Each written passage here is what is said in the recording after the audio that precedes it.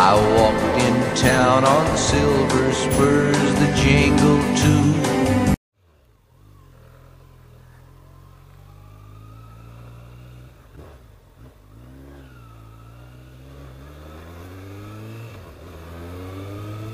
G'day fellow moto vloggers, Bandit Nev on Ruby the Suzuki Bandit, coming to you from Adelaide, South Australia, on a quite nice day. I'm heading up into their hills for a small ride out, unlike yesterday. Had a bit of a ride out. I'll tell you about that later, but the subject today is the haves and haves not. In this country, in any country, do you think the gap is getting wider and wider? And why? Well, I think it's because there's no work here. The jobs, or the jobless rate, is getting bigger and bigger, and the bigger it gets, the more crime will happen. Why is the jobless rate so bad? Well, because everything's going offshore, which everyone knows. It's happening in all countries. And this is why I believe the gap's getting bigger, and quite frankly, the government doesn't give a rat's toss bag. Why? Well, because in recent times we've had a federal minister, a federal Liberal minister, rorting the system, using taxpayers' money to fly up to the Gold Coast and buy property to feather her own nest, and that is Susan Ley. I'm not saying others don't do it, they probably do, but you'd think they'd learn, because there's other ministers that have been sacked because of all this, using taxpayers' money to hire helicopters and such. But no, they don't learn. They still only think of themselves and let's feather our own nest. And this is why the gap's getting larger and larger. So there's another one that's hit the headlines recently, and he's a bigger buffhead than the one that's just got sacked, and that's Matthias. Apparently he's been flying up to up Western Australia there on taxpayers' money for his own use. Now, I'm hoping that buffhead gets sacked as well, because he's just a big bloody idiot. Big buffhead idiot that doesn't live in the real world. And yet people voted for this mob. I just don't get it. They're only feathering their own nest. So hopefully he'll get the sack. That'll be good.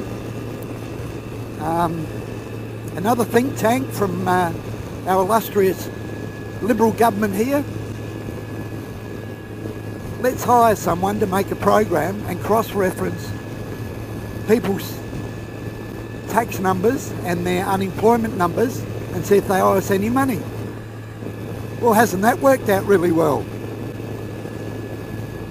People are getting letters that they owe thousands and thousands of dollars, and they've never been on welfare. Oh, gee, I tell you, I don't know where they dream up these things, but it's ridiculous.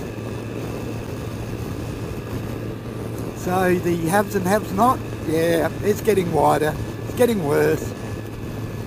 And what is the solution? We'll bring more people in, that'll create more jobs. Bullshit, it will. It will just create more unemployment. It's ridiculous, bringing in more people. What we need to do is stop immigration altogether. I'm not talking about any particular group.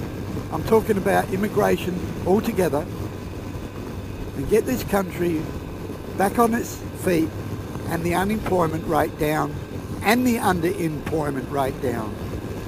There's two things that need to be done. before we start bringing more people in. Let's look after ourselves. But no, this government decides, no, we're going to bloody crack down on the poor and unfortunate by sending them out bills that they owe us money. Honestly, they don't deserve their bloody jobs, they really don't. They wouldn't know how to run a finger up their own bum. Anyway, enough of that rant. Give me your opinion. Is the gap getting wider? So, when I started the vlog, I was saying about the little trip we had yesterday, which was a great day.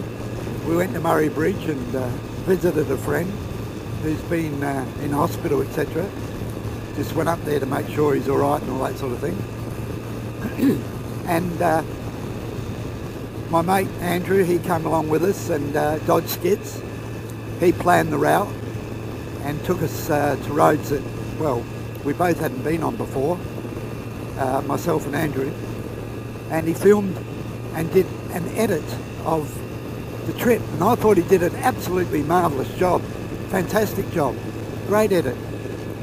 So what I'll do is I'll point you in the right direction with a link down below to have a look at our little trip yesterday, which was Saturday, to Murray Bridge.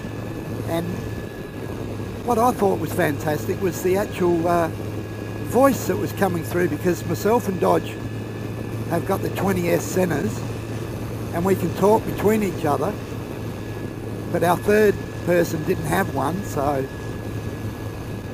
Dodge led, I was behind him, and my mate was behind me. So everyone sort of knew what was going on, because Dodge would say, oh, we turn up here, and I could put my blinker on in plenty of time for the third person to know which way we're going. So anyway, I thought it was a fantastic edit, and the voice that was coming through from myself was incredible. I didn't expect it to be that good. Bit of a dry throat here. So yeah, if you get a chance, have a look at that, and I think you'd enjoy it. So Bandit Nev on Ruby, the Suzuki Bandit, on this lovely day in midsummer, not hot, not cold, really nice, going for a little ride up into them there hills by his lonesome, chilling out. It's my therapy. Bidding you all a very, very, very safe riding, and until next time, cheers for now.